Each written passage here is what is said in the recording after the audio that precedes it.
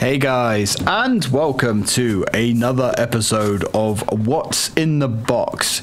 This time we're going to be looking at something that I've been eagerly awaiting for a decent amount of time here. It was actually supposed to release end of last year, but it was delayed until I believe the final week of, I want to say February, I'm sure, and we are going to be bothered significantly in this video by my cat Leo. Well, because if I'm opening a package or anything like that, he has to investigate. This product is from our friends over at Retro Fighters, who specialize in creating brand new modern controllers for old consoles. And man, it's been a while, and this is something that I have really wanted. They have, of course, done Dreamcast controllers, they have done PlayStation 1 controllers, PlayStation 2 controllers, and yes, PlayStation 3 controllers.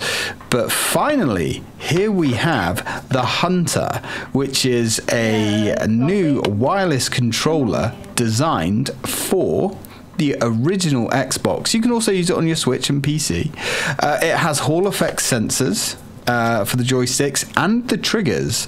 It also has a really nice little design update. We know, of course, the original Xbox has the black and white buttons, which was a strange choice, but I'm going to assume that that choice was made because they didn't want the controller to be too similar to the PlayStation design. So we got 6 face buttons instead of 4, and 4 shoulder buttons. Instead we got the 2 triggers and 6 face buttons, which was fine. You know, on the original Duke Xbox, they were above the buttons, and on the redesigned controller, the controller S, which is just more closely modeled after, they were moved to below the main face buttons. This is an interesting design. Not only do you have the black and white buttons under the main face buttons, you also have shoulder buttons. So we actually have the shoulder button functionality on an original Xbox controller. Now, the trouble with buying old controllers for old systems these days is most of them, unless you get really lucky, are expensive, and well, they look like somebody has fisted themselves with them and then chewed on the analog sticks. I've had lots of experience over the years of, you know, buying controllers, especially for consoles that aren't that, well, not that popular back in the day, like the original Xbox. Yeah, they're hard to get, and they're in awful condition, and it wasn't that long ago that my Duke controller was knocked out of its place by a certain orange boy that we're looking at right now, and was knocked onto the floor and smashed. The controller still works, but it's basically fucked. So anyway, we find in the package we have the dongle, which is what you connect into your Xbox, and it is firmware updatable. This is also a wireless controller which has 10 hours of battery life. I haven't used mine for 10 hours. I've had it for a few weeks now. Well, yeah, nearly 2 weeks now. And you also get a second dongle for connecting it to the Switch and the PC. I have not tried the functionality of the PC and the Switch because for me personally, there's no point. I literally just bought this for my modded OG Xbox. We also get an included USB charging cable, and you can also use it to update the firmware. Now, you may be wondering, why didn't I just remove the orange boy? I did. Several times. He really doesn't care. I'm opening a package and he's all about it.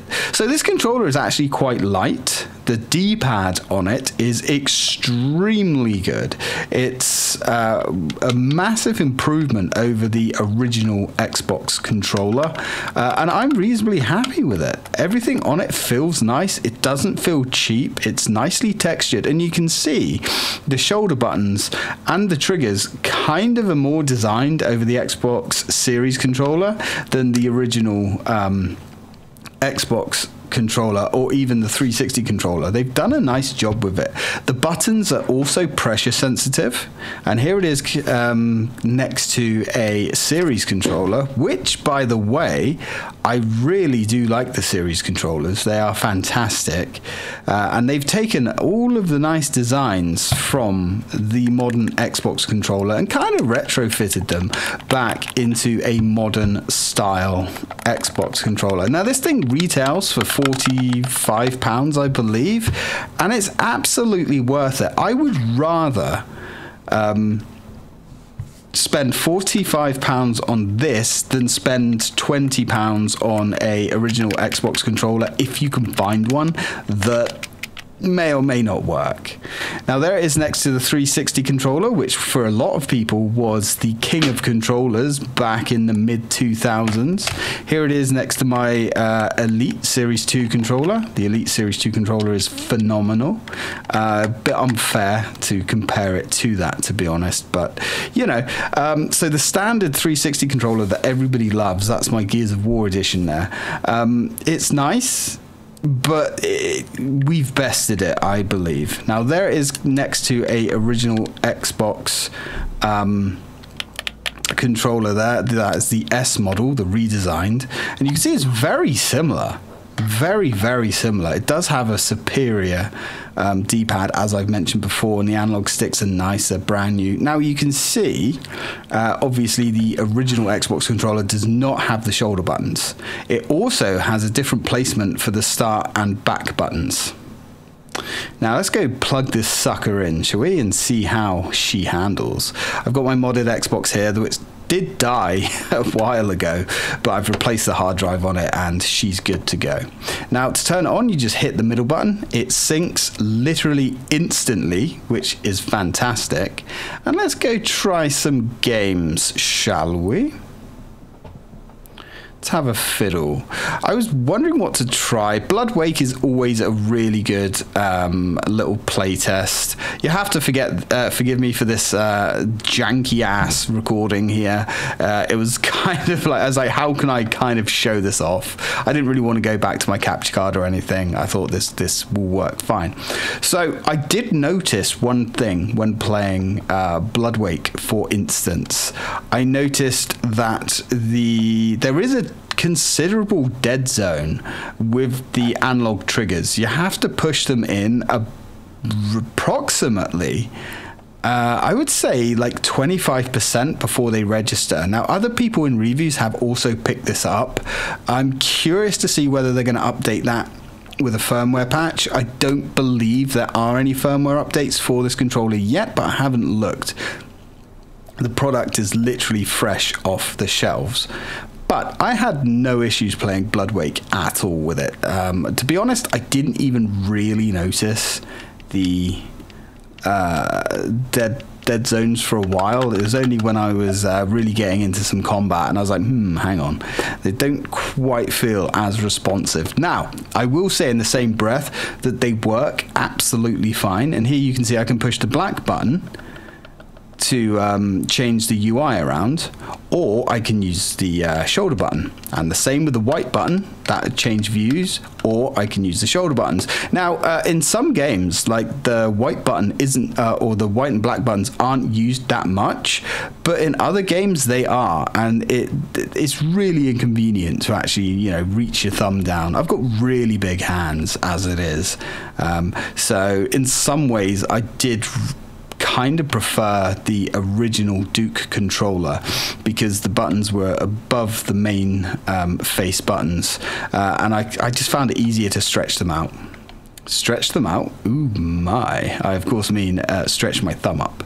But yeah, this game is absolutely controlling perfectly, no issues at all. In fact, maybe even slightly better because the analog stick tension is that of a brand new controller, not a damn near 30-year-old one. Wow, that's a bit much, say 20-year-old controller. And it's very responsive, very good. Anyway, let's switch over to another one of my favorite games, Amped.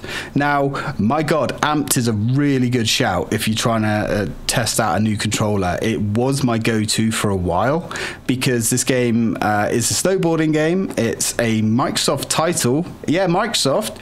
You remember when you made snowboarding games? Yeah, well, I remember. And you know what? Do you remember when they were actually really good as well? Yeah, no, just me. Okay, so this game's absolutely fantastic, and I actually had a really good time playing it with this controller. In fact, I probably played it for a little bit too long, if I'm being honest. But yeah, everything was tight. It was responsive. The analog sticks literally felt like they were brand new. The triggers actuated fine because this game doesn't really rely on using the actual analog ability. They were fine, you know. You push them halfway in and they work, and usually you just depress them completely, bottoming them out. Yeah, I kind of fumbled here a few times.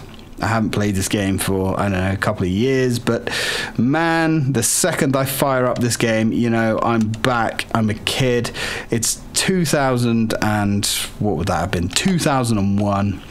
Sitting in the glow of my CRT TV and having a wicked time, just taking it in turns to blast through this game. And this game has a considerable amount of content as well. Like AMP 2 and 3 really were better, but this game for the time was an absolute graphical powerhouse.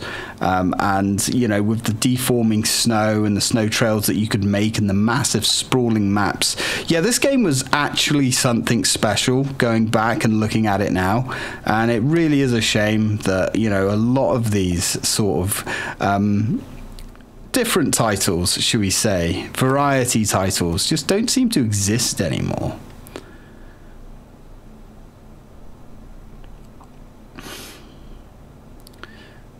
So next up, we have a Konami game. We have Air Force Delta Storm, which is a game that I have just done a Titan Tries of. And this game, this is where I was testing it out, and I was like, man, this actually feels really good. And I've got a feeling I actually played this game for way longer than I probably should have. And I had no idea what the controls are either, because I don't own a physical copy of this. I just have downloaded a ROM, because that's the best thing to do with the original Xbox. There's a lot of rare titles on this thing, and again, I had no issues with the analog controls, and the sticks felt really good. The buttons, the main face buttons, actuate perfectly. There's nice satisfying little depress click to them. Very happy with this thing so far. Again, absolutely zero connection issues, and I have played this, used this controller like a little bit more for Titan Tries and whatnot, and some of the videos that I've recorded, and I haven't had any issues at all. The only thing that I could find is somebody did get one. I think they ordered two, or they were sent to by reviewers. Gee, imagine that. And one of the ones they were sent, one of the bumpers wasn't quite right compared to the others, and his other controller he was also sent. Gee, must be nice. But anyway, everything with this was absolutely smooth sailing, no issues whatsoever, and I managed to stem the tide of this invasion pretty handily, to be honest. And then whilst I was playing this, I was like, you know what, this game is absolutely banging. I'm gonna cover this next week for Titan Tries. And one of you guys also messaged me, I forget your name, I apologize, mentioning about a sequel to this game. I was like, wait, I know they made one on the Dreamcast, and then I was vaguely aware of this one, but you're telling me they actually made a third game? And yeah, they did, except the Dreamcast game for us was called Deadly Skies, and then this was called like Air Force Delta Storm or something, and the third game is actually called Air Force Delta Storm something, but over in Europe it was called Deadly Skies 3. So I may have acquired that and maybe just about to play it and record it, but sadly, of course, this was an Xbox game. And from what I can understand, Deadly Skies 3 only actually released on PlayStation 2, which, you know, made me a very sad man, because I would have rather tried this controller out a little bit more and played it on my preferred 6th gen platform. The 6th gen, yeah, 6th gen. I always get 5th and 6th gen mixed up. Of course, 5th gen was PlayStation and all that lot. But yeah, absolutely no issues at all. Nothing's missing a beat. The only thing that I didn't do on this game is we have it set to the bog standard novice controls, but that's because I didn't realize you could, like in an Ace Combat game, you can actually change and have advanced controls, and then you can have pro controls on this as well, which really gives you a lot more options. In hindsight, really should have had a look in the options, but I was just trying to get some footage, yo. So anyway, that concludes my look at and quick test of the Xbox controller, the Hunter, which is available to buy now. A little bit harder to get hold of if you're in the UK. They did drop it in 2 colors as well.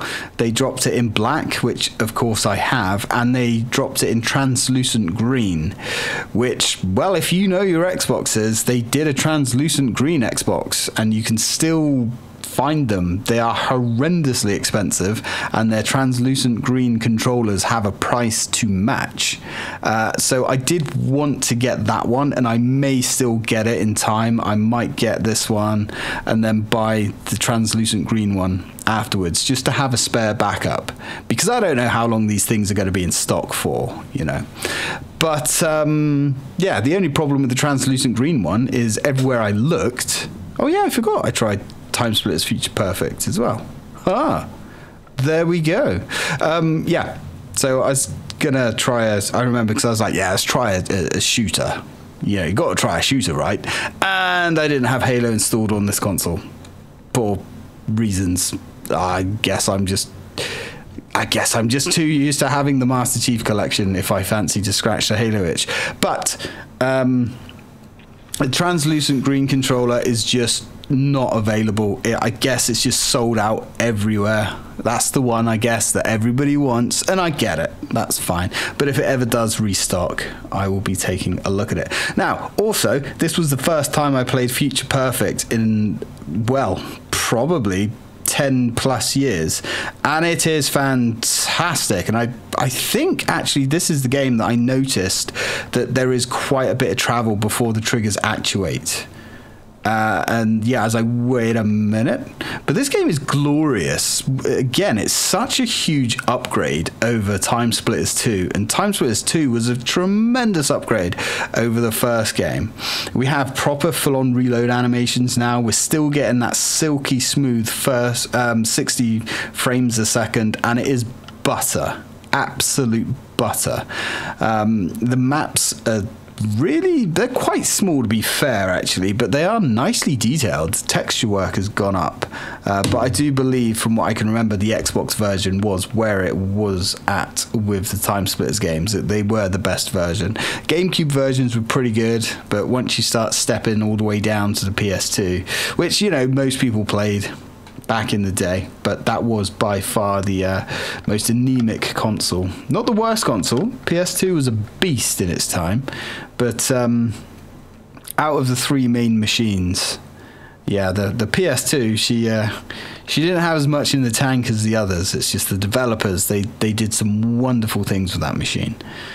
But yeah, so playing this with the triggers and using the analog sticks, I kind of completely dominated this match with no issues whatsoever. Now, anybody that remembers when I did Silent Hill 2, I actually played that on my original Xbox. And I think that if memory serves, that's when I kind of just recently got one of my Xboxes. I can't remember now, it's been so long ago, but halfway through that LP, I was having awful issues with the controller, like the triggers kept automatically spamming and things like that, which actually was a very common thing with Xbox controllers, original ones. I had it happen plenty back in the day, especially on a game called Gun Valkyrie, where you relied on the triggers to actually boost around platforms. It's like an anime kind of waifu shooter thing, made by Sega. Apparently it's quite a good game. Maybe we should visit that one day. But yeah, I had some really bad issues with that back in the day. Anyway, guys, that's my 2 cents. I hope you enjoyed it. I would absolutely recommend this controller if it appeals to you anyway.